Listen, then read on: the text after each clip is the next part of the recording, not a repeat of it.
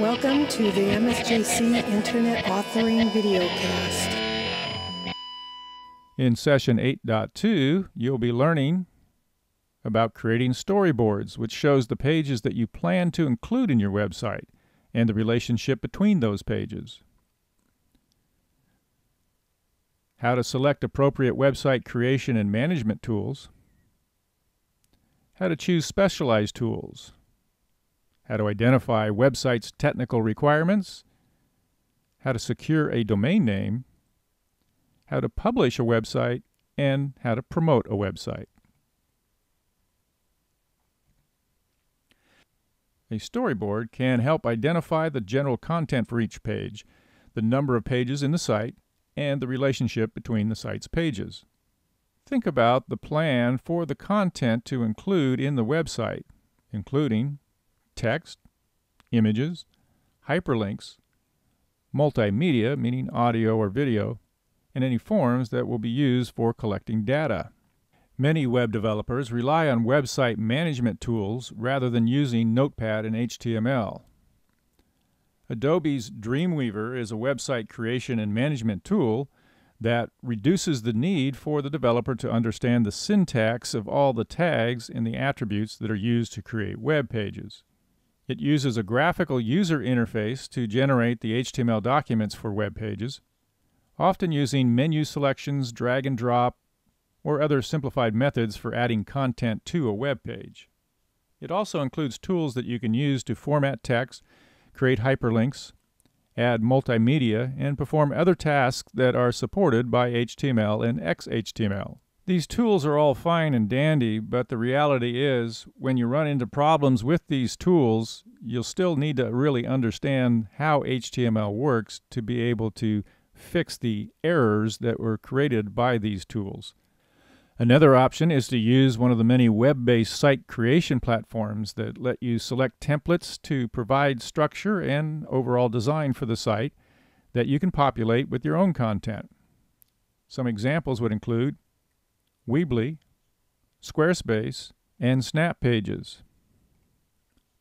These sites provide you with a way to develop a professionally designed website quickly and without needing to learn how to use a sophisticated program such as Dreamweaver.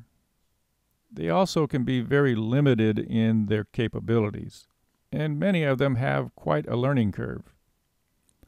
Some web pages include content that is beyond the capabilities of HTML, such as dynamic content. Dynamic content is content that changes when you view the page, such as an image that represents the number of times that a page has been viewed, an animated graphic, or an interactive product display.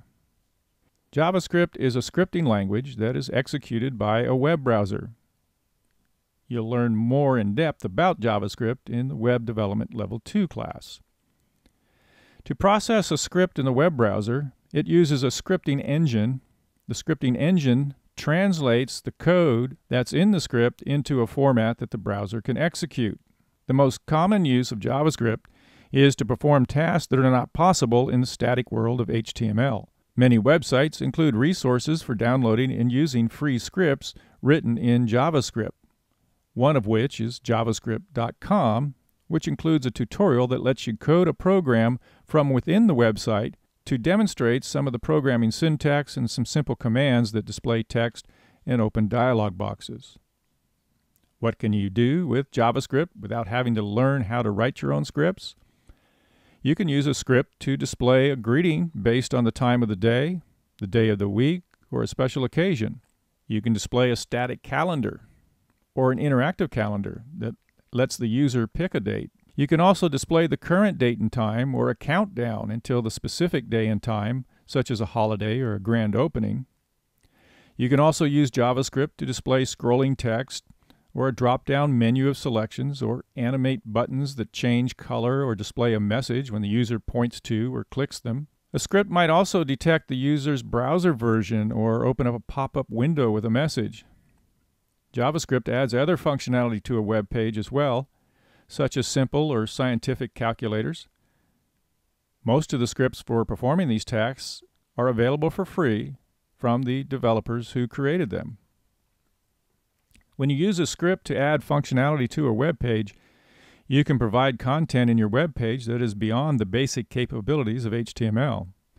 You also provide your page users with tools that enhance their interaction with your website.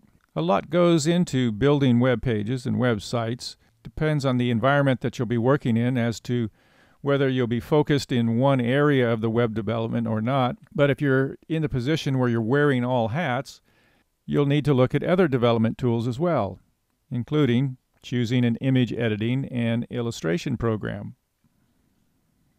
So computer-generated graphics come in two basic formats: raster, also called bitmap, or vector. Raster graphics are composed of pixels, and they use file name extensions like .bmp, .gif, .jpg, .png, and .tif. The .gif or GIF, the .jpeg or JPG, and the .ping, PNG, are the three most commonly used formats in web development. Vector graphics are composed of paths, and they use file names like .ai if you're using Adobe Illustrator, or .wmf, .cdr if you're using CorelDRAW, and .dxf. Scalable vector graphics, or SVG files, are the most used vector format in web development, and programs like Adobe Illustrator and CorelDRAW can export the files that you create in those programs to the scalable vector graphic format. Raster graphics are not scalable, and the content cannot be layered. If you use a scanner to scan your images, that creates raster graphics. Vector graphics, on the other hand, are scalable, their content can be layered, and they're best suited for drawn objects. So continuing now with our selection of editing and illustration programs, raster graphics require the use of image editing programs such as Adobe Photoshop, which lets you resize, crop, and retouch photos. Image editing programs usually include a basic tool palette that lets you perform tasks common to creating and editing images. Vector graphics require the use of illustration software. Illustration software usually requires more thorough understanding, which can be gained from taking a class.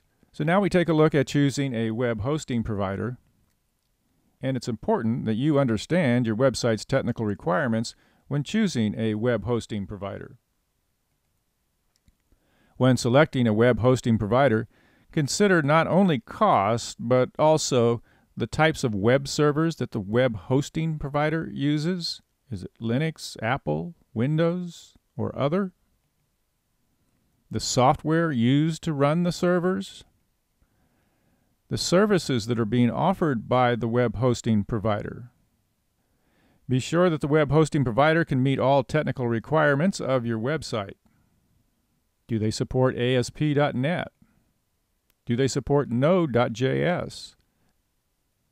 Do they provide MySQL or SQL Server database access? There's quite a plethora of options when it comes to choosing your web hosting provider. This screen offers 30 different options, and although the list is comprehensive, it's by no means a complete list. You can do a Google search on each of these hosting providers and go to their websites and start getting a feel for the different options and features that each will offer you. When it comes to choosing your web hosting provider, you need to understand the various types of web servers that will be available to you, not only their operating systems, but how secure they are. Do they support the encryption of data? Do they offer a dedicated server, which is a web server that hosts only one website? Or are they offering shared servers, which host several sites on a single server, which means you're sharing the bandwidth and the CPU usage and the storage, which means you'll need to understand your site's file size and your transfer requirements. The amount of data that's transferred from the web server is known as the site's bandwidth or data transfer. Most companies sell server space based on a file size limit and a daily or monthly data transfer limit. Make sure that the web hosting provider can handle current needs as well as anticipated needs. Evaluate other services that are offered by other web hosting providers. Other useful services offered by web hosting providers includes site statistics, email accounts, website templates, website creation and management tools, database software, domain name management services, and technical support. A traffic report gives detailed information such as how many visitors used the site each day, how many pages the visitor viewed, which pages visitors used to enter and exit the website, which search strings were entered into the website search feature, and so on. Analyzing a site helps you understand who is using the site and what information visitors are seeking. One recommendation would be using analytics at google.com. You can register your site there, and once you've done that, Google will give you a little bit of code that you put into your web page, which helps them collect the analytics on your website. And you must register a domain name for your website. Some web hosting providers include domain name registration and renewal as part of their service. Once you begin creating content for your website, then you'll need to be able to publish that content up to your web hosting provider. The web hosting provider will provide the information needed to upload the website files. And when uploading, be sure that you upload all supporting files, including images, linked files, and multimedia files. Be sure that you maintain folder structure that's needed for relative paths included in your HTML code. And confirm absolute paths used in hyperlinks for supporting files to make sure that those files are available to your site visitors. Remember, absolute paths that worked with files on your hard drive may not work once the files are uploaded to the web hosting provider. When publishing a website, your web hosting provider may offer you with a control panel, which is a web page that will include all the tools that you need to access and manage your website. A local website would be a copy of the website that's stored on a hard or a local drive, maybe on your computer or one of the company's servers. And the website stored on the web server is called the remote website. The last major task in publishing a website is promotion. You can be proactive and use meta tags in your web pages to teach search engines how to list your site. Meta tags contain a summary of the content that a search engine might include in its search results and are used by search engines to index the web page. Search engine submissions is the process of submitting your site's URL to one or more search engines so that they will list your site in their indexes. And search engine optimization is the process of fine-tuning your site so that it ranks well in a search engine's results when a user searches the web page for your site's keywords. That concludes this lecture. Until next time, happy coding. If you liked this video, please click the like button and leave us a comment down below. I also would appreciate it if you would subscribe to our YouTube channel. Also, click the notification bell so that you'll be notified when new videos are posted.